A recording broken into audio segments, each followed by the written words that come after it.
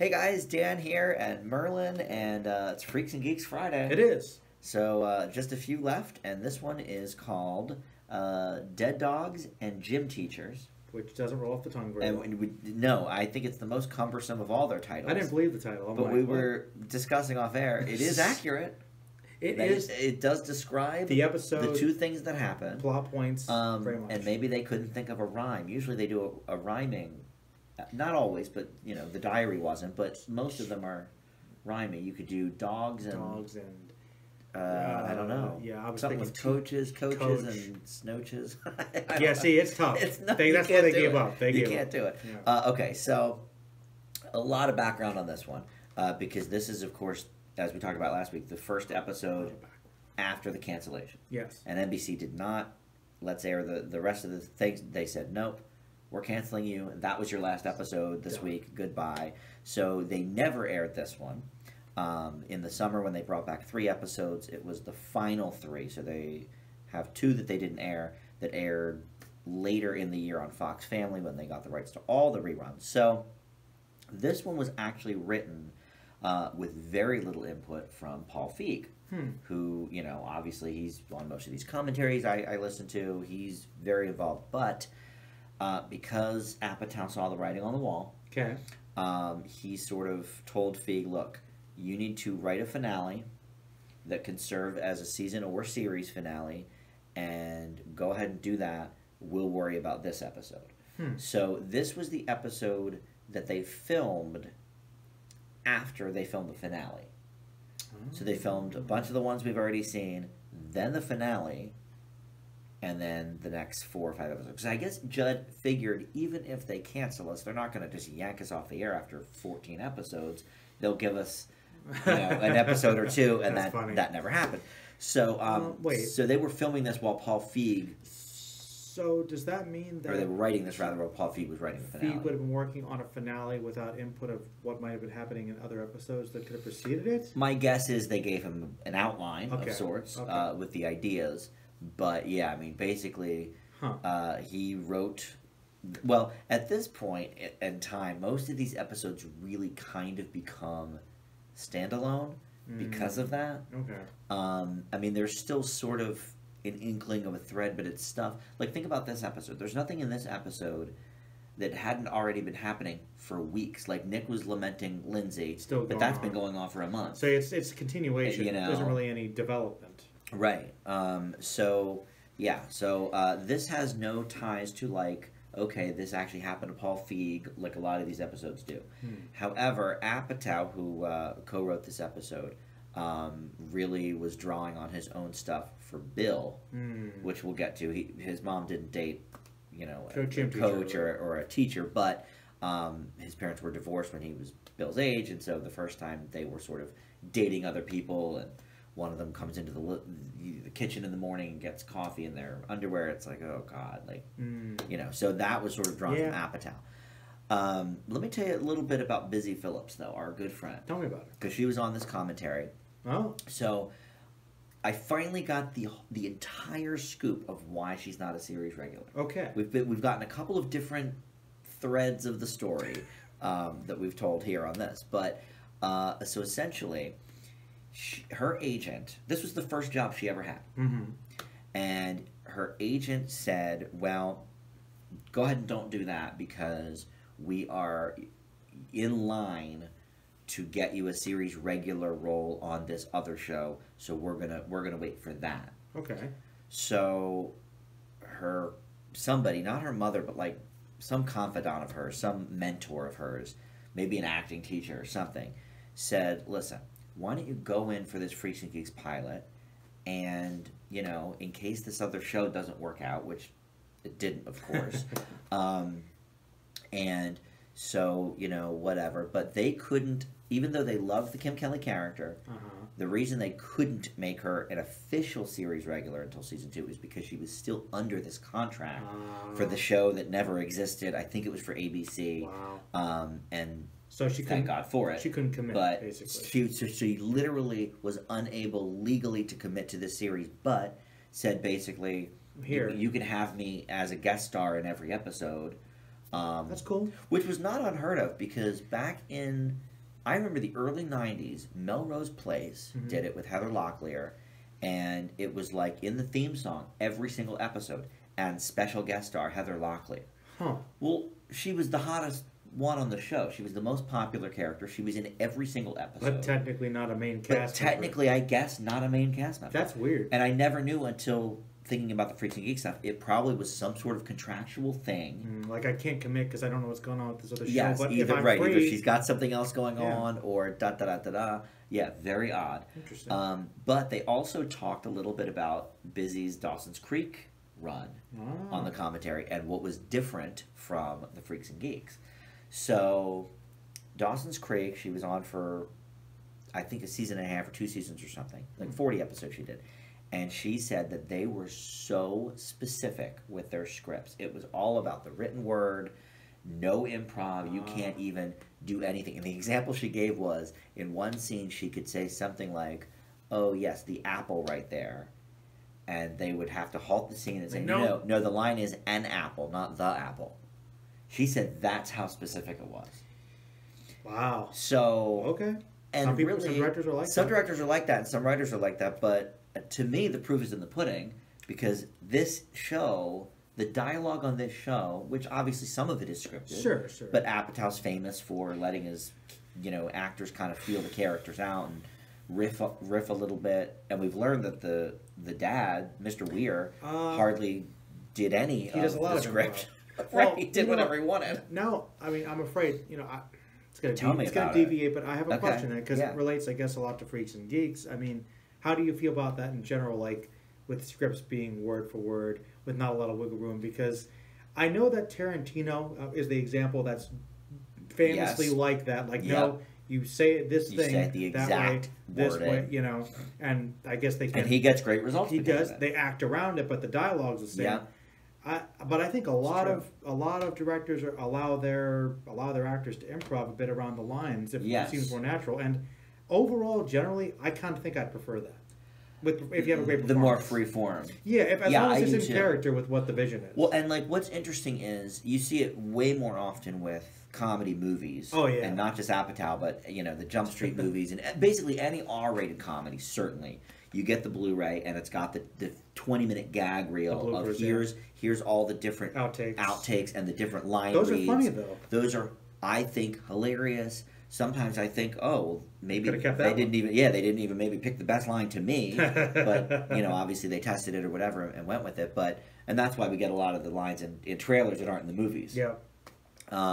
But yeah, I mean, I'm not obviously going to say Judd Apatow started that, but we see a lot of TV today that is molded almost in that way that you think the actors are improvising because it's so naturally kind of freeform. Like The Office is a great example of that. Everybody that has worked on The Office said, no, like this is actually everything in the show is scripted. Now it's probably not as specific to the word, but very close. But it seems it's got that kinetic sort of improv type energy that you could believe. That must, I guess with The Office, that's just a relaxed atmosphere.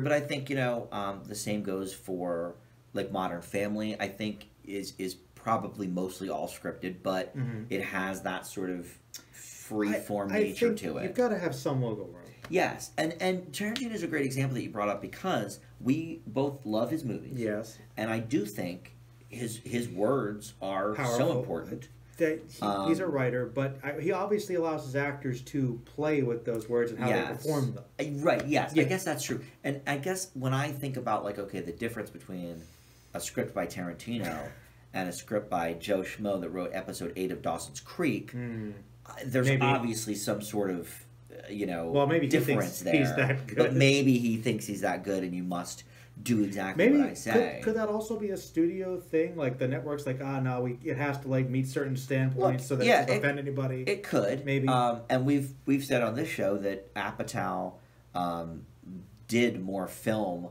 on each episode than I think any other show that NBC had ever had. But he was like, look, I don't know what I want to keep, and we got to film it all. We'll edit it later, yeah. So, yeah, I don't know. I mean, that to me was when I heard Busy Phillips tell that story, like that was a very stark contrast to me, because this show is not completely improv, obviously, but and it's not, you know, like Curb. Curb is completely improv. They have a rough dialogue. They have a rough outline of the scene. Maybe they have a line they need to end on, but other than that, it's all freeform, which is great for that show. But not everybody can. But not everybody can pull it off, and not every show can pull it off. I will say that's pretty cool because with Curb, like I guess just with that group of comedians and that general sensibility, it seems scripted to me. It really does. It really does. It really does, and that's what look. They're professional improvisers, obviously, and a lot of shows can't do that. And what's interesting that Judd let these people do is this is most of their first jobs. I mean, this was Bill's first job. This was, I think, Neil's first job. Busy Phillips, obviously, it's her first job. I think it might be Siegel's first job too. Well, he's not overbearing. He's not overbearing, but I think he is okay with letting the actors find their characters, sure, and sort of modify scripts around that. Which, as a show would be more established, writers would have to do. Right. Whereas, like, I've heard stories of Friends. Like, Friends they would tape their show, in front of the studio audience, and between takes or between scenes, they would just, the writers would be punching up all these different other lines. Oh, that line didn't get enough of a laugh, or this line needed to be said, more like this for the audience to react this way. Judd didn't have those constraints because he wasn't doing a studio audience, so he was just like, well, whatever feels right for you, do it.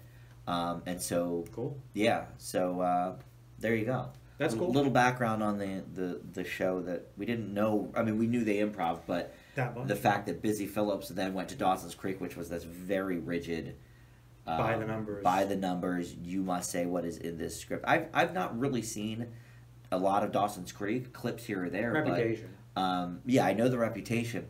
But now that I know that, like, I kind of want to watch an episode just as... I mean, we're watching the OC for, another review show that we've been doing on my channel. One of the 8. On the other end of the spectrum, kind of. And I think we can agree that dialogue is more classic teen soap. It's pretty standard. 90210, melodramatic, Dawson's Creek type of stuff. But you have to imagine they're probably not as rigid about the lines. I can't imagine Peter Gallagher saying, okay, I guess I'll do this exactly to the effing word that you say. Unless that is the exact dialogue that is written that we see on the scripts every episode. Which I don't know. They're writing for the level they're like in. I always found when I was doing theater and stuff, now unless I'm doing like some famous play or whatever, Shakespeare or what have you, but I find it easier to sort of say something how I would say it or how I think the character would say it. And that sometimes includes turning a different phrase or, phrasing something more as a question than a statement or something like that. And it sounds to me like, people on the Creek did not let that fly at all. That just sounds weird. Whereas here, Apatow and Feig let people do whatever they wanted. So, not whatever they wanted, but you know what I mean. A little more freedom to experiment. Like the song we're going to talk about with Siegel and Seth Rogen, Ken, Siegel just wrote that. Did he? They didn't write a song in the script. They said, go have 20 minutes. You guys can come up with a song. Lady L. They apparently came up with a song together, him and Siegel, or him and Seth Rogen. And Siegel was like, this isn't... It's cheesy. It's not enough. Quite... Yeah, he's like, it's not quite what I'm... So apparently, I don't know if this is the take they used, but apparently, Siegel went off for like 20 minutes, wrote the song, came back, did the scene, and Rogen had never heard the song before. He wrote a completely new song, the Lady L song that we hear. So the reaction obviously was in the script, but his facial expression, all of that is genuine. Real. So, all right. Which we'll get into. I guess I'm sort of showing my hand too much on this episode. But that's fine. All right. I thought this was going to be a short one, but apparently I was way wrong already. Well, here we go. But all right, here's another question. Because that's an interesting thing. All right, that sells that scene so well for me. So well. But here's the question. This is the classic Revenant Leonardo DiCaprio argument. Shouldn't have gotten that Oscar. Yes, he should have. Well, for a different movie. Maybe. Well, okay, even for that movie, as hardcore and cool as it was, the argument is, like, was he really acting then?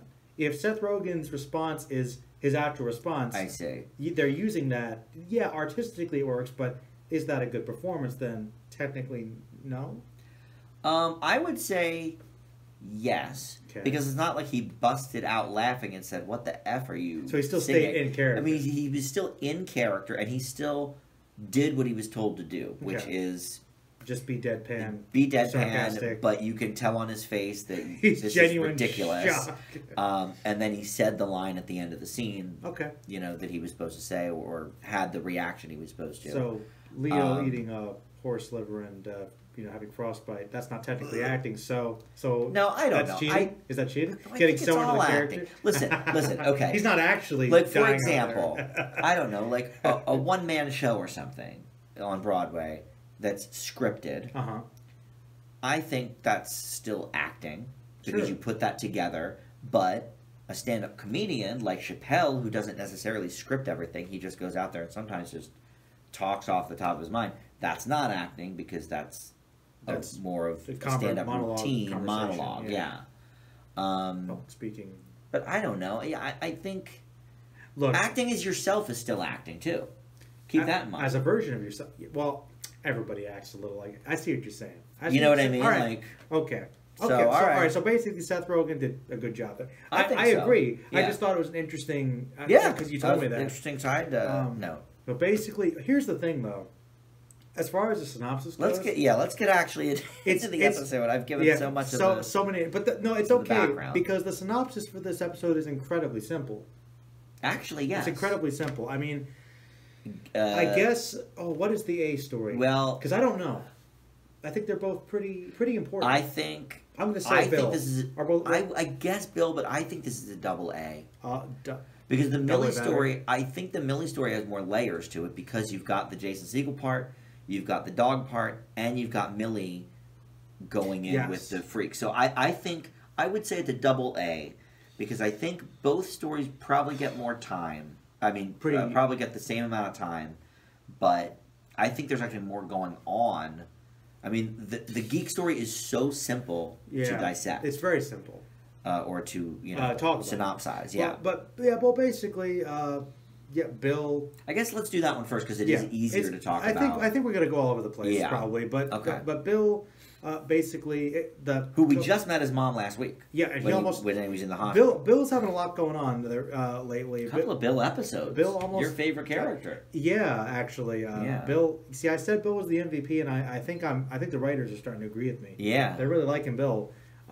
Well, as the bully said in this episode, he's the man. Haverchuck's he's the king. Haverchuck's the king. I never thought I'd say this, but Haverchuck's the king. Well, I mean, that was a great line. I want to try to hold my thoughts. All right. I do have a lot to say about hold Bill. The thoughts. I like what they did, but the basic synopsis is it's basically Coach Biff. Coach Biff from Back to the Future is dating his mom, Bill's mom, and there's this Bill's former stripper mom. Yes, which we officially found out this episode. So she definitely was into some, more. More adult stuff. More adult things. To make money, Yeah, definitely a little risque. Well, there's some territorial stuff there because Coach Biff is in the house. And him and Bill obviously don't really get along because Bill's not very adept at sports. No. They had that heart-to-heart a few episodes ago where... Trying to do the baseball. Trying to...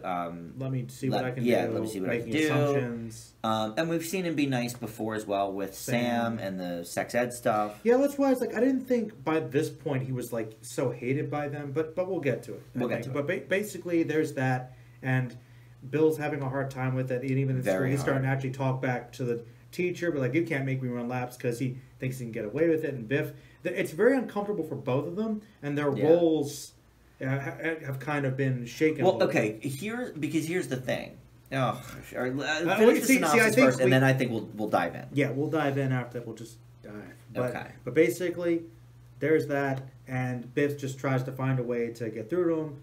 They go go-karting. Yep, they've been like begging all their parents to go go-karting. And obviously, Mr. Weir's not going to let that happen. So Coach Biff's like, Biff takes them. They're having a good time. Neil and Sam are actually more supportive by that point. The guy, he's kind of cool. Yeah, he gets them like little joke things. Like they go to the joke shop. He tries to relate to basketball. They don't agree, so he tries to joke things. Bill finally starts to come around. But, Biff's very competitive because he is still kind of a sportsman. Yeah. Rams into Bill, goes into some hay, and Bill's actually very, very upset about this. Very upset. And then they tells him he hates him. Hate him. You don't care about anybody else, just winning. You don't think about Bill's feelings, which, isn't really about Biff. Obviously. Obviously. Yeah. And so, and then there is kind of a, sort of a heart-to-heart at the end. Yeah, where they kind of start to do that. Well, there's that, which is probably my favorite scene in the episode, to be honest with you. Yeah? Yeah. Bill starts to cry. Bill Star's acting was pretty damn good. Yeah, very good acting. But then they finally do kind of come together with Dallas when they start to pick up the characters and turns off the game for them. They've been mentioning Dallas. Bill's Dallas. love of Dallas, Friday nights on CBS, competing network. But that's been since the second episode. Where he doesn't want to do the party stuff with the beer because he's going to miss Dallas. He's such a big fan. And he's mentioned a couple times watching Dallas with his mom. So it's a big bonding thing. Did you pick up on that from when they said that? I actually didn't, but now it makes the opening scene make a lot more sense. And the opening scene where he's going through his routine. Yes, doing the grilled cheese. That's straight out of Apatow's life, apparently. And it's just like watching Latchkey Kid. He's like so happy. Did you recognize the comedian he was watching on TV? I know who he is, and I know you like him. And Love him. I forget his name. The only reason I know is because I know him in his older days because he was the evil senator in Iron Man 2. Yes, okay. I didn't know you would recognize him. What was that guy's name? Because he had a full head of hair in the 80s. I was like, oh yeah, it's that guy. Gary Shandling. Who, he passed maybe 3 years ago. Yeah, he died not young, but in his 60s of, I think, cancer. Damn. Wow. But yeah, I didn't know if you'd recognize it because he looks very different in the early 80s than he did in Iron Man. I was looking for TV and I'm like, that nose. I'm like, it's that guy younger. Dan's going to bring him up. Yep. Yeah. Love him. Neil, that guy. That guy's cool. And he and Apatow, I don't know if they knew each other before this episode, but they were great friends the last 15 years of Shandling's life. So he's clearly a fan of his stand-up or whatever. He's a big fan of his early stuff. That's awesome. So, well, see, obviously, the creators are putting the love of their childhoods and now all the experience. It's another reason it's great. I almost looked up if Gary Shandling was doing daytime TV circuit in 81, and I was like, you know what? I looked up last week, and because I didn't think that SNL bit existed yet. They focus, and they always know. They get it down. They always get it right, so I didn't even look it up. I don't think there is in any show that I know you're a stickler for that. Of any show I've ever seen, this is by far the most consistent about getting dates and placement of things. Absolutely, like they really did. Yep. Look this up. So probably was running that day or something. They probably picked the exact day of the week. Yep. Oh, man. I wouldn't doubt it. And basically he picks up with talking. He turns off the game for him. Yeah. Compromise when they're sitting on the couch and he's into it. Starts mentioning the characters, what the motivations are, and he's like, "Oh, I'll tell you more about it when the commercial." And then smile and okay, maybe that was a nice moment. That was a very good moment. Just a little push in that direction. Yeah. So yeah. So that was that story. That was now that we story. Dissect it. So. Well, Coach Biff, of course. I will tell you this. Thomas Wilson, who plays Coach Biff, was also on the commentary. And he said that the worst part of doing a show with actual geeks is that Neil, Sam Levine in real life, the guy that plays Neil, would not stop asking him Back to the Future questions. He kept asking him about the DeLorean and the hoverboards and was that real manure and this and that and the other thing. And he was laughing about it in the commentary. And he was like, man, those first couple weeks I was on set, this kid, it was he was like, it was unbearable. Well, that's the great thing about Neil is that is him. He's lost it's all him, that stuff. And that's how he got that job. That's just from doing a Shatner impression in the that's audition. What got it. Yeah, that was. But that's great. But yeah, that's a nice little nugget for you. That is a great nugget, actually. That's really cool. No, I think I remember you said you weren't a big fan of Coach Biff before, which surprised me, and I think that's actually one thing not necessarily about you. I mean, you can answer, but that was one thing that sort of confused me about it was I didn't think there was going to be that much resistance to him overall. Like, everyone was saying he's such a jerk, and I was like, by this point, I didn't think they'd hate him that much, especially with Sam. Well, here's the thing. Sam does defend him first. Sam defends him when he comes into the room and is like, hey, guys, do you want to whatever? And he kind of defended him even when Bill told him. He was like, oh, he's not that He's bad. like, he's all right. Yeah. So I think Sam's fine with him. But I think, look, Bill has always had issues with him, and they sort of got temporarily tabled or resolved when that one episode happened. But, you know, at the end of the day, it's a bottle episode, but they still got their butt kicked in the game. They got that one great run,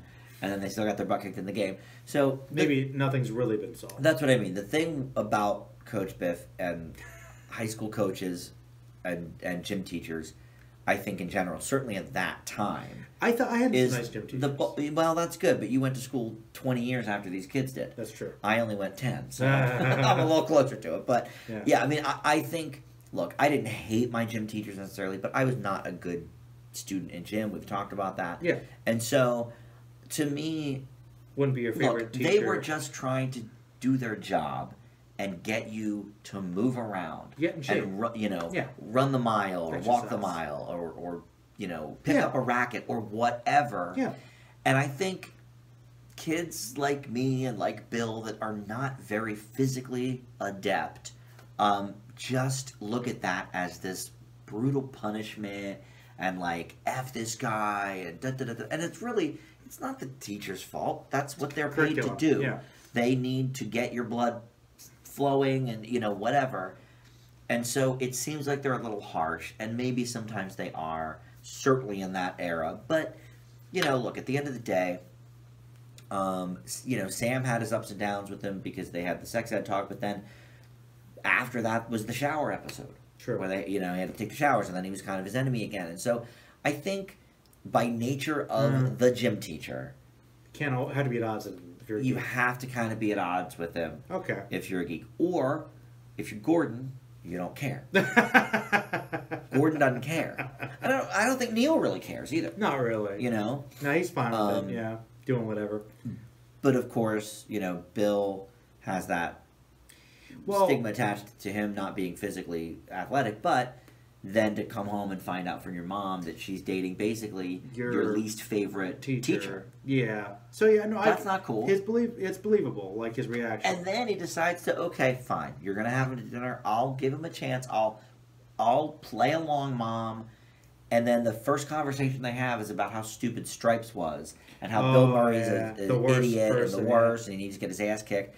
And this is like Bill's comedy. I mean, this is like Steve Martin to Sam. So it's like they're not clicking. So right away, bad clicking. I don't know though. I liked his choice for best movie though. I thought Rocky 2 wasn't a bad choice. But it's such a jock thing to say and feeding into Bill's perception of him. Yes, yeah, for sure. Which is he wants to break listen, doesn't go away either, because like you said, when they're in the car going to the go-kart track, he's talking about, hey guys, who's your favorite basketball star? And that's the thing about he's trying Coach Biff is trying, but he doesn't know how. Well, but he has some flexibility though. He learns. Like, yes, he does. But you're right. He is kind of hoping, like, oh yeah, like they do like basketball. No, they don't. Like, he's not thinking about that. They don't. But that's his initial reaction. And then he tries other things. Yeah. So I can relate to that. And they love the go-karts. Go-karts were a hit. That was fun. Ice cream he offers. People like ice cream. Offers the ice cream. Look, I think Coach Biff, in my adult age, I think Coach Biff is fine. Yeah, Coach Biff's fine. I think in the different episodes, I mean, he's a little bit of a player, because obviously in the one episode we saw him chatting up this girls' field hockey coach or whatever it was. But I think he might have some sort of real feelings for Bill's mom. And seemed like it. He's obviously trying very hard because he doesn't really want to. I don't think he really likes Bill. No, probably not his favorite. And let's keep in mind, in that episode where Bill did the thing where he's like, oh, put me in, he made all those prank phone calls to him. Yeah. They have a history. They aren't fans, of each other. That's true. That's true. So you're right. Man, you're right. That's definitely a factor. But then he comes in the morning. Bill's trying to eat his Count Chocula. He comes. Class they pay for the episode. Biff goes. Yes. Biff comes in his underwear, with t-shirt, underwear. He walks in the kitchen, grabs the Bill mug, and starts drinking from it as the mom comes in. And it's like, oh my god, I'm here to stay, man. Yeah. Yeah. Not a fan. Well, that's understandable. That's understandable. Like that's definitely a weird place to be. Yeah, I can relate to that for sure.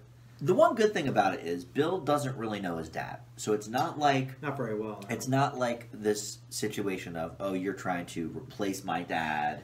Your dad doesn't really exist, Bill. In the grand scheme of things, as we're learning. No, he's not really there that much. And right. Clearly, there's some issues with absence there, and and I think that's definitely where some of the anger is coming from. He's directing Coach Biff, but I don't think he would have had the same reaction if she was dating guidance counselor Rosso. No, he would have loved that. Yeah, so it's kind of like, this is the person. So so I don't think it's specifically. Somebody is coming between me and my mom. It's I think this guy in particular. That's maybe a little piece of it, but yes, I think it's more. Oh man, why this guy? Coach Biff. Yeah, definitely. Yeah, who has a name in the show, but I don't know what it is. Coach, we've called him. I really don't know what the character's name is. They said it many times. Coach Biff, I call him. It's just easier. Yeah. But yeah, no, I really. Is there anything else to talk about with that? I mean, not really. I don't know. How'd you feel about that great scene at the end? You said it was your favorite scene, very emotional. Oh yeah, I just thought when he actually did come forward, Coach Biff was like, hey, I actually do love your mom. I'm trying. He apologizes, and I thought Bill just really just kind of, was really upset about the whole thing. Right. And obviously he has a lot of emotions going on there. I just thought the acting there was just great. Biff though was very sympathetic to him. Yes. It wasn't like he was, stop being a crybaby. No. When he was saying, look, your mom's had a rough couple of years, and Bill was like, what would you know about it? He's like, well, what you told me. Only what she tells me, but... You're right, more, Right. He's trying to kind of, show the boundaries there a little. Yeah. The whole it's about boundaries. I like Coach Biff. No, I thought this was a very... very realistic, relatable thing for a lot of kids. A lot of adults, kind of going into these single marriages. It's a very common thing. So I think that's something that there definitely were some good scenes out of. Yeah. And I liked the little ending, too, as well. I thought that was a good little scene. The Dallas part, yeah. And connected with Bill's montage, how that's kind of like his special place. He's kind of used to, sort of his domain. Being by himself. Yeah. This is his home. And, maybe this was a thing he did with his mom, maybe his dad, we don't know with Dallas. Right. And I thought, just, and as being as people who really love our stories, who love our fiction, seeing him, really kind of getting attached to Dallas, invested, maybe getting a little lost in it. And just honestly, the soundtrack was good, but really just the editing and the way he was acting, the joy, the laughter, contrasted with how much sadness he had at the end. Earlier in the episode. The way that was bookended, I just thought that was good. There was some really good visuals and just some simple emotional acting with little dialogue. Well, I just loved that. And like we've talked about before, we get a lot about Sam's home. Yeah. But the last couple of episodes, we had the episode with Neil's dad. Now we've got Bill's mom. We met her last time. That's what I wanted to bring up. Actually, okay. I'm glad you reminded me. Is that's something I really like that they've done with Bill, and I did kind of like him a lot. But he's kind of a great character because they have subtly built up to his story. Right. The little droplet of dad's not around, one line an episode, and then we little mention of his mom, then we meet his mom, and it's just we get the whole thing. Even in this episode with very little about his dad, we still don't know. But they just do a lot with very little in this show. We don't know the details. How recently they got divorced. We don't know if they were ever married to begin with. We don't know many things. But it doesn't really matter. Because we know how Bill feels about it. Yes. And I thought that was great. Bill being home by himself, like you said, sequence. it's his domain, making the grilled cheese. He's got his big piece of cake. And it's milk. really, it was happy. Gary Chandling. But it was a little sad at the same time. And it was this great. Were you sad for him? A little bit. Okay. Especially in retrospect. Not at first. Well, yeah. First I thought he was happy, but at the end I'm okay, that this is kind of a comfortable place for him. Very comfortable. So I could see that. I thought there was a lot of interesting character stuff, especially in those two scenes. Yeah. the way they bookended it. And we're learning a lot about Bill, like you said. I mean, last couple episodes, yeah, like, geez, last Bill, 3 episodes, or 2 episodes end this. It's like it's practically becoming the Bill show. Like, what happened? Right, Bill show that no one ever saw. Nobody ever saw this episode. Yeah, that's what I'm saying. This is an episode that's never seen like this. If you were a Bill fan, I mean, this is like. So by the way, keep in mind, keep this episode in mind, because once we get to the last 3 episodes, keep in mind when they finally did air that summer on NBC, this episode still was not seen. So nobody would necessarily know anything about this episode with this story or with the Millie and Lindsay story. So chronologically, would this one take place after when Bill almost died? Yes. Okay. Yes. Chronologically, the way we are watching them is the way they were scripted and ordered by Judd Apatow. When you said it was all around, like, so that weird line from the bully, I was wondering. So so he has like come around a little. They did have that a little nugget. They did have that exchange. He's the king. That was a great line. That was great. And I love how the coach is like, screw you, shut up, I'm tired of it. But he's the one that says he's the one who gets in trouble. The quiet. That was great. Because he knows he can't say anything to Bill. Can't really say anything to Bill. And the subtleties of the boundaries and the power struggle there, I like playing with that. It's great. That's what I'm saying. There's just subtle stuff. And Bill is the only one of the geeks who would do that. He's the only one of the geeks who would test those boundaries. Sam, go with the flow. Neil's like, oh, we got to fit in. Neil wants to fit in. Gordon doesn't care. But because Gordon doesn't care, he wouldn't stand up to anybody like that anyway. That's the weird thing, is because on the surface, like the first episode, first episode, I thought Bill was the most meek, mellow guy, and he is. But he also will say what's on his mind, and if you mess with him, he will not deal with it. Correct. He will test those boundaries. Correct. He'll go flirt with Sam's girlfriend. Well, correct. So this leads into really the only dovetailing of these 2 stories. You love a dovetail. I love, because these episodes are designed usually to fit. They do the episode titles, one geek, one freak, whatever. All right. So this one does not have really anything to do with the Weirs dovetailing. Sam doesn't really have a story. No. Lindsay's story does not have anything to do with what's going on with the geeks at all. Which is why I'm trying to remember the dovetailing. Where's the dovetailing? I'll tell you. What's the connection? The connection is that of every single person in the show, and you hit the nail on the head with Bill always speaking his mind of the geeks, of everybody else in the show, who is the only one who really speaks their mind without fear of persecution from friends, social status? Millie. Oh. So the dovetailing. That's good. And it's not something I realized until the commentary. That's good. The dovetailing of this episode is actually Bill and Millie. That's interesting. The 2 sort of outliers from their groups. That nobody takes that seriously. But they are have some serious only shit too. 2 who ever really speak their mind without fear of anything. Yeah. That's a good point. And certainly social status. So they don't care. No. Because you might think, okay, well, Ken speaks his mind. Yeah, but Ken really is... he doesn't really He backs down, though. But he backs down easily. Yeah. Because he doesn't have much. Kim Kelly speaks her mind, but she's very much into the social structure. She wants to have friends. And she basically, as we've said, is the leader of the Freaks. Yes. And she likes that role. Millie could care less about anything like that. That's true. Which is what makes this, to me, the most interesting Millie episode. It's weird because with Millie, what a character. They've covered a lot of ground. Sarah Hagen, by the way, we don't really talk about her very much. I did. But she's really great in this series. I didn't realize this because I was looking it up again. I didn't realize she was in Buffy for like a season. Was she? Yeah, I looked it up. She was apparently in season 5 or 6, like 12, 13 episodes. Oh, the bad seasons. I've only seen them once. So I honestly don't remember who she was, but she was interesting. Jennifer, I think, or something. So she wasn't Buffy. Familiar. Wow. So there you go. Tell her which was Buffy. There you go. Remember, I forget. But no, I think that's weird you say that because we've got, like with Bill, we've gotten a lot of good Millie stuff lately. Yeah. And because I think they're exploring more now some of the side characters. Yeah. We've gotten really, I mean, Sam is great, and I love him. We've covered a lot of ground. But we've covered a lot of ground there. You know, Lindsay's a perennial. We'll always cover ground with her. But, yeah, I mean, I don't know. Neil, we had a big standalone episode with him and the dad. He got a big one. So I think we're exploring more of these. The world. I mean, we even had a Ken episode. That was great. And Ken has got a little more doing this one, which I like. Yeah, a little bit. A little bit. So, but basically, yeah, Millie, all right, it starts off. Yeah, so, I mean, this is very. This is another intense one.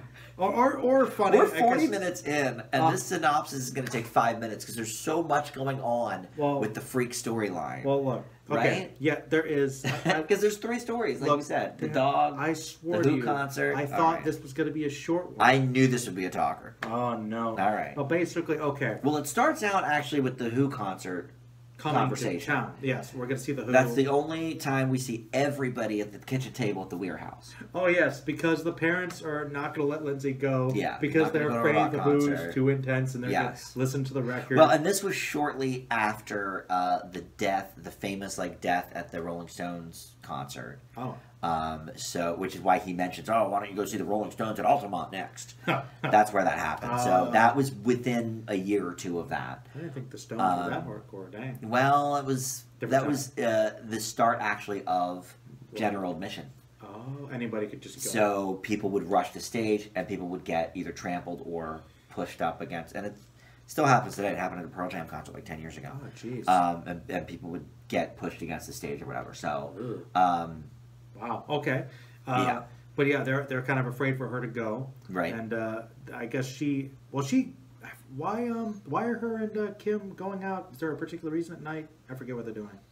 So do they mention? It doesn't really matter. I don't know. They're just going. I don't remember. They're just going out driving, and they're talking, and they hit something, and they say, we're going to go, and we're going to not see what it is." Lindsay thought it was a squirrel. And whatever. She really wanted to go back and see, and Kim was like, "It's fine. It's fine. What's one less squirrel?" Next day, Millie's really upset. Why? Because her dog died. Somebody hit it, and they just ran off. Ooh, and then Kim, great shot where she's out of focus the whole time. You can still clearly see her reactions. Oh no. And Kim Kelly feels so bad about Horrible. This was a great scene when she told... well, they all are. But when she told, I guess it was Ken, about the dog, and she's like, and it was Ken, because it's classic Rogan reaction. He was just like, so what? It's a dog. Dogs are stupid. Dogs hate us. They just beat up. Look, I'm not a dog person. I'm a cat person. So to me, I was like, you go, Ken. Like, you're right. They're dirty. You got to take care of whatever. And Kim was like, shut up, Ken. Like, that's worse than killing a human. Like, da-da-da-da-da. What? And I know a lot of people that feel that way. Some people love their animals more. I know a lot of people that feel that way. My fiance often says, don't mess with my cats. Yes. So, And we know some people that, like, if you murder 100 people in a movie, who cares? But you kill John Wick's dog, and oh my God, like, you're out. Well, it's the innocence of the animal. I guess so. So in a weird way, I could see that. It's like, what did the dog do? Well, and they can't write that Kim's happy about it. No. They can't write that Kim doesn't care that she killed this dog. This eats at her. Which I like. It really does, because you see more vulnerability in this episode for her than you'd have probably since... Well, because I don't think Daniel would have cared. No. Seth Rogen clearly wouldn't have cared. And Nick, would have been Jason Segel, would have been, I'm so upset about Lindsay, he doesn't care. So it had to be Kim that did it. That's okay. But, and that there's basically, that's going to be they're not going to tell her, though. Right. And they're going to just, what is it But because they don't tell her, and Kim feels so bad, she starts befriending her. Yes, and they bond a little. So much so that Millie invites them to the funeral. Yes, and they go to it, and Lindsay feels bad too, of course, because she's lying. What she wants to tell her. She wants to tell her. Kim's like, just say something, and they say stuff, and they bond over. I guess Kim talks about her dog that died and was down. So it's kind of cool. They actually sort of come together, and then she invites Millie to the Who concert. The Who concert, and even though of course Millie is straight laced, super art with her mom, Seals and Crofts, actually again. Which, by the way. they play at the end of this episode when her and Lindsay are looking at the picture of the dog. Oh, man. So another great callback. It was a good little scene. Yeah. But the thing is, we get Rebel Millie in this episode. Yeah. Who I like, by the way. I like Rebel Millie she's decides adorable. that she's adorable. She's going to drink beer. She's like, look, you know, I'm Lindsay, always good. You left me for these people. I want to see what the fuss is about. Oh, you know. Also a good little moment though is Lindsay obviously really wants to tell Millie. Yeah. Kim is like, no, you don't do that. I know that you feel guilty because you could just bounce back with your good friends if you don't like us. So you're not going to tell that her. Was like, yes, I'm glad you remember that. Threatens her. That in was a a really she interesting knows part. The insight of like why, like how Lindsay's always kind of playing both sides if something doesn't work out. Right. So that was and a she's good not line. wrong. It's a good line. Told her what was up. Like don't you tell her or I'll kill you. Basically. She does say she'll kill her. So she said she'll beat her up. Beat her up. But well, basically. But to Kim, right? Yeah. I'm glad you brought that up because that is a very telling line about where Lindsay is. Mm-hmm. That she chooses her friendship, like her place in both groups situationally over telling Millie the truth. Yes, she wants to keep both of her friends, friend groups. So she won't actually tell the truth. Right. That is a good point. She cares so much about being in the group and at the end of the episode, once Millie does find out, it turns out they're still friends. Like it didn't. I mean, I'm sure she's heard about it, but she didn't have. But she was genuinely worried she might lose Millie as a friend. Yeah. Oh yeah. So that says something she didn't have as much. Well, look, Millie saved her ass in the Choke and previous Token episode. So there you go. She really wants her around, and that's perfectly fine. But but of course things. Well, I know I like the scene when the mom comes up. We meet her mom when she's about to go to the bus that they found. Who is an actress, who I love, Megan Faye. She was on a couple episodes of Roseanne as the nasty neighbor. Oh. She did one of the Carol Burnett redo shows where they tried to do a different Carol Burnett show. She was on that. Oh. So she's been around a while. And that just always kind of pops up, and she plays a great uptight, stick up her butt, Mm-hmm. And I do like that Millie. I was honestly quite with Millie. I was like, I'm always good, straight A's. Like I never do anything. I'm 15. I could start. Right. So I don't know. Yeah. At this point, I kind of get the point. When we meet Millie's mom, right? She comes up because they think she's allowed to pre-tailgating or whatever. With the beers the bus, and stuff, the bus that Daniel rented or whatever.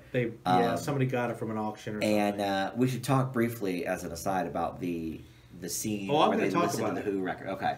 Oh yeah. Okay. There's a couple subplots. All right. We haven't even gotten to everything. Very good. See, there's layers. I know. I told you just that synopsis will take a while. No, I was just going to say about the them listening to the Who album, but we can talk about that.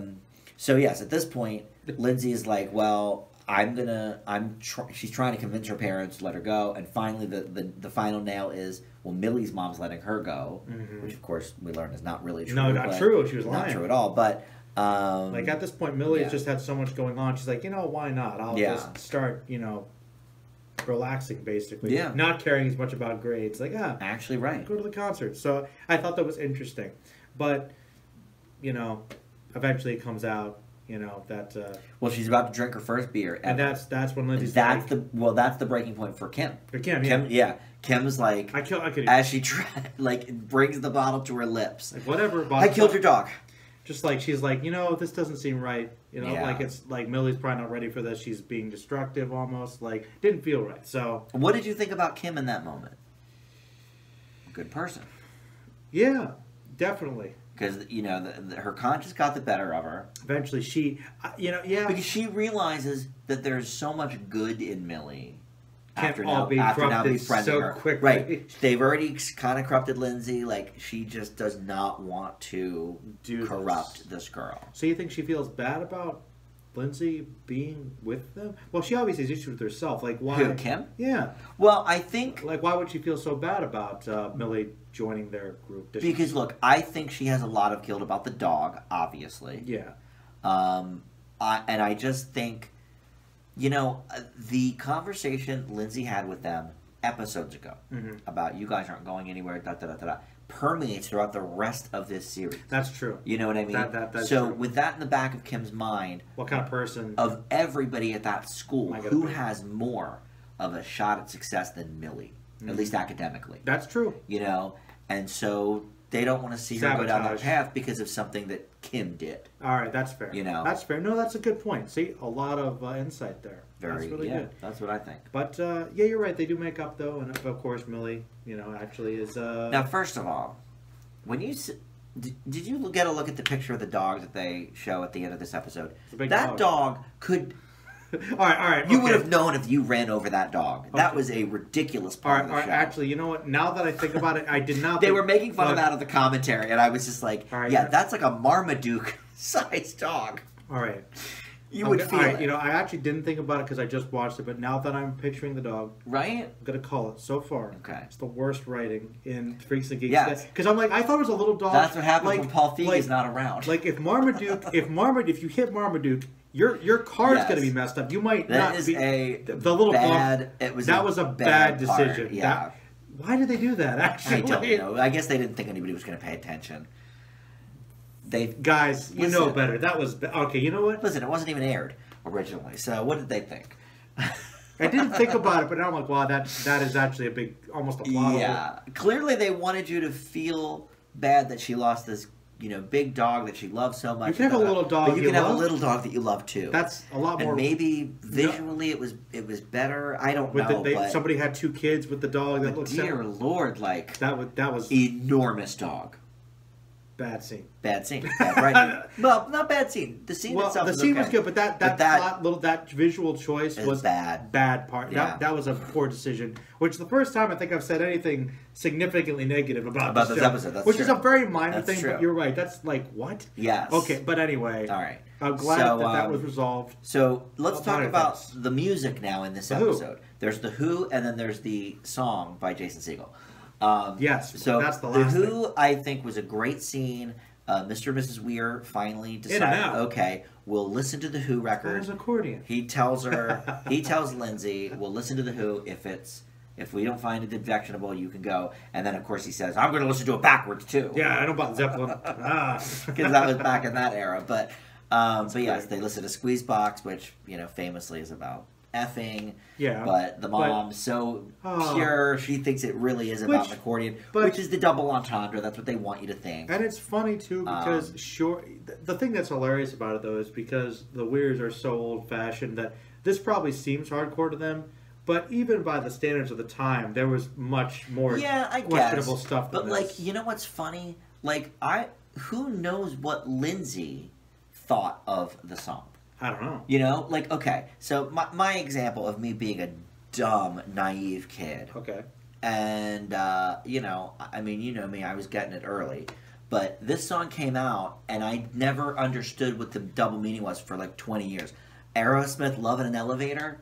Look, living it up while I'm going down. I never put that together. That's about effing in an elevator. Look, I mean, I know love in an elevator, but like the meaning of the words, sometimes you don't think about it when you're 14, 15, whatever. A lot of times growing up, when I would listen to music, I didn't pay that much attention to the lyrics. So who knows if Lindsay is only really half into this kind of music anyway. She's kind of faking it to be cool. So she doesn't think that much about it. It's very possible. They don't address it in the episode, but I think it's entirely possible. She doesn't know. She has no idea. She's fairly innocent, what this song is all about. Things considered.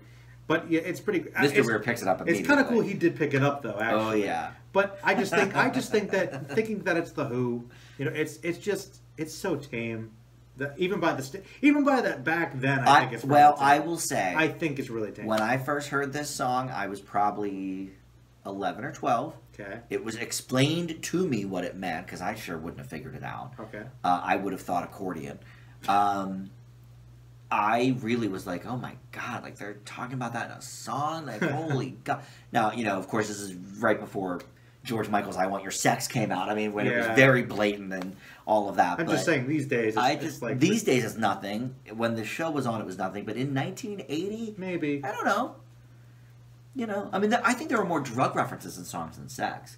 like the Doors, Come On Baby, Let's Get Higher. I guess what I'm thinking about is a lot of Jefferson the Airplane. 70s metal stuff is a lot more darker. I don't know if there's as much sex. You're right. Maybe there isn't that much sex. You know what I mean? Like, I think it's more, like drugs or demonic imagery, demonic stuff, more than sex. Unless it's like funk or maybe that's true. Yeah, and sort of like Kiss had a couple of more dirty songs for sure, but I don't know. I guess you're right. But the point is, to them it was big deal, very, very sexual. Yes, and it was funny, and it was a great scene, very funny.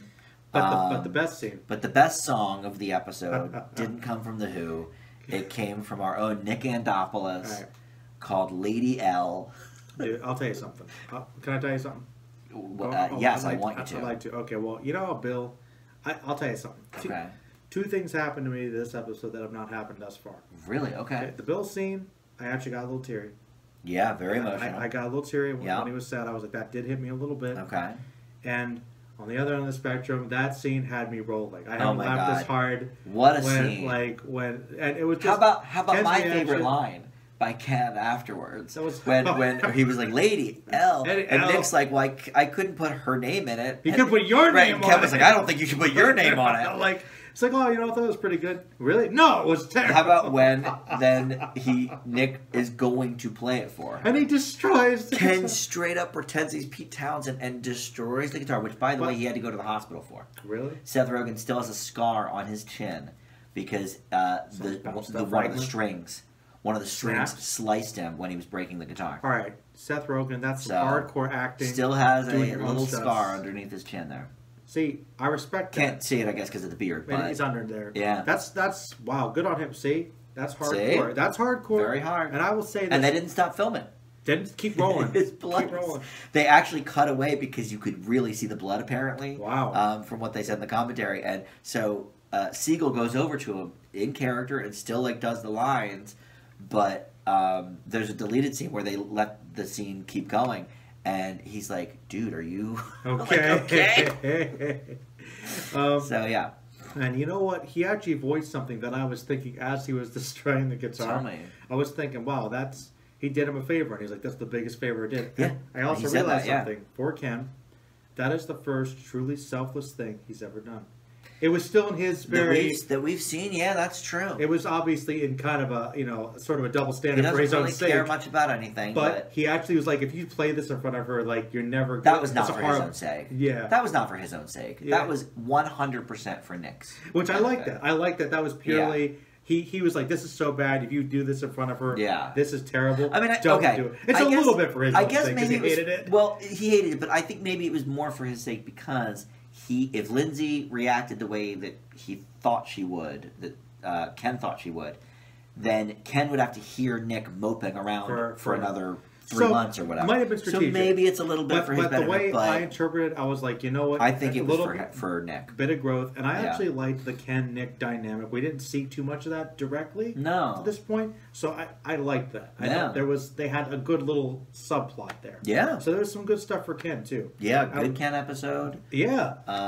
Lady L, horrible song. Classic. I think. And now we have a backstory behind that. Release the single of that somewhere. That'd be great. Digital. Get out of I would listen to it. I thought it was great. There is an extended version on the DVD. And I really loved how... There's a 3.5-minute version of Lady L.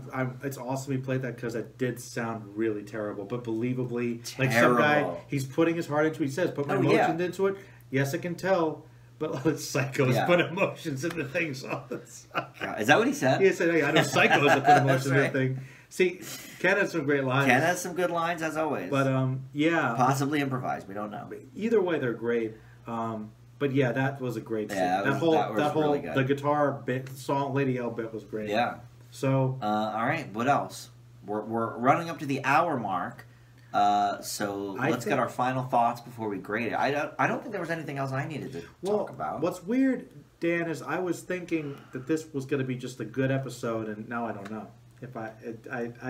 Wow. I was like, listen, I don't think this is a phenomenal episode. No, I'm not leaning on the AA plus like the Bill stuff like was well done, but it was very much like I'm sure we've seen a lot of it before. Pretty standard. Pretty standard jealousy type stuff. But there's like a lot of little things that are just very good. Yeah, I mean, I really think for me the best part of the episode is the Millie stuff. Yeah, that's really good. You know, and she really gets to stretch a little bit, and she's so innocent. She doesn't even know why Kim wants her to bring her huge coat to the record store. You know, whereas Lindsay tries to tell her, like, okay, please don't bring your huge coat. Yeah, I thought that that gave her some growth. I mean, by the end of the episode, everything is completely status quo with the Freaks. Of course. You know, but with Bill, maybe not. But with pretty much everybody, I think with Bill, everybody's back to normal in this episode. Yeah, that's true. So, yeah, I mean, I don't think this is an incredibly groundbreaking episode, but how about that dovetailing? Good dovetail. Between Bill and Millie. Which, you know, some episodes... Never saw that coming. No, that was I guess, thematic, a character dovetail. Yeah. Sort of. Yeah, that was interesting. So, there was a connection between the two. Because Lindsay and Sam had nothing together in this episode. Yeah, the Weirs really didn't have much to do with this story. And for this, like, you could have taken them out, and it wouldn't have really affected anything. I mean, it was good for the Who part. It was, but because you did need to believe that she would be allowed to go, and her saying, "I want to help Millie." Oh, that was a good part. Actually, was good when she's trying to convince her when the mom's like, "Oh, you're such a good girl." No, no, not that part. That part when Lindsay's saying, "I want to go to the concert," you know, like, trust me, Millie's going. Oh, okay, Millie's going. It's fine. That's the level of Yeah, they were like, well, if Millie's parents are letting her go, then yeah, it's fine. Well, because they obviously know that Millie's mom is very hardcore, very strict, and of course we know later in the episode that never happened. And no, Millie was lying about the whole thing. But Rebel Millie, one of your favorite versions of Millie. Of the two, yeah, it's up there. Yeah. All right. Well, what else? That's it, right? I think we covered everything. Great music again. Great soundtrack. The Who, you know, always has great music. Judd Apatow was a huge Who fan, and so he wanted to do a big episode of the Who. He said the music was a lot of money to get, as you would expect. But that was before they were just selling out all their, you know, every CSI show has a Who song. And, yeah. I mean, 2000 was really just kind of the start of Who music in TV and movies and stuff. But yeah, all right. I think this is probably like in the B+ range. I think it's slightly better than the last episode. Yeah. I don't think it's completely groundbreaking, but it's certainly another very, very good episode. Yeah. Not too many negatives about it. Yeah, I don't really think there's any negative except for the dog part. The dog part was horrible. That was really stupid. That really makes me angry that they couldn't get a picture of a smaller dog. Yeah, you know, there must have been like a last-minute decision sort of thing. Yeah, I don't know who checked that box, but to have a Marmaduke-style dog getting run over and you think it's a squirrel, that's the logic. That was not good logic. That was bad. But yeah, I think B+. B+ sounds good. I mean, yeah. Like I am tempted to give like I don't know, like I really like Mike Starr's actor. No, not an A. Okay. I feel like A- is possible, but you're right. Yeah, Martin Starr did a great job with the emotional scene. I can't deny that. Like his whole thing was really good for me. But I guess you're right in terms of writing. It's nothing really groundbreaking. Yeah. So I think you can actually tell a little bit that Paul Feig was not around for the making of this episode. Yeah. You know, because he's really the one. I mean, Apatow obviously has, you know, a big part in it too, but Feig really is, you know, executive producing all the episodes. He writes a lot of the stuff. He directs some of the stuff. These are his, you know, babies. So yeah, I think you can kind of tell that he was gone. Okay. Yeah, I could see that. All right. Well, that's it. We have one more that was never aired originally, and then we'll get to the final three. Stiller is coming up, second to last episode. Yeah, I thought it was this one, but it's got a while yet. We've got a little while, a few more episodes. Making me wait for Stiller. Always. And then now next week we get to see a Daniel episode. Oh. We haven't seen really too many. No. The cheating episode was a Daniel episode. But other than that, I mean, he's a side character all the time. He's been in every one except, unlike Ken and Busy Phillips. Yeah. He's been in all the episodes, but he hasn't really gotten... He's had a couple focus, but this one's going to be really centered. This one is Daniel specific. Okay. At least for the Freaks part. Okay. So that will be next time, and thank you for joining, Merlin. Welcome. And we'll see y'all next time. Freaks and Geeks Friday. Bye.